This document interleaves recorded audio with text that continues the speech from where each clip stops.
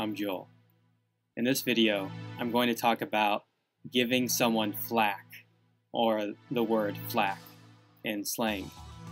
So, flack basically means an attack or heavy criticism on you because of something you did or said.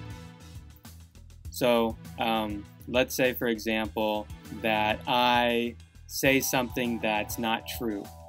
I make a comment about one of my colleagues, and it's untrue.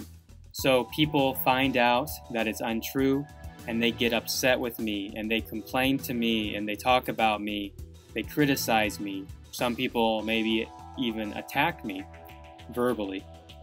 That would be flack. So they are giving me flack. Or I could say I got a lot of flack because of that comment. So this is a word that's quite common to use nowadays if you watch some talk shows, radio,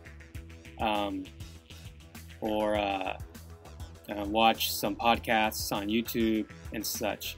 People like to use this term flack. So just remember, it's basically criticism or an attack against you or against the person because of something that they did or said. So let me give you a couple more example sentences.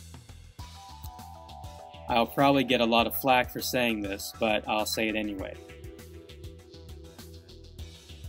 They gave him a lot of flack because of his comments about the president.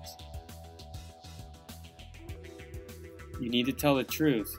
Don't worry if people give you flack about it. Alright, so now you understand flack and a few ways that we use it in modern English.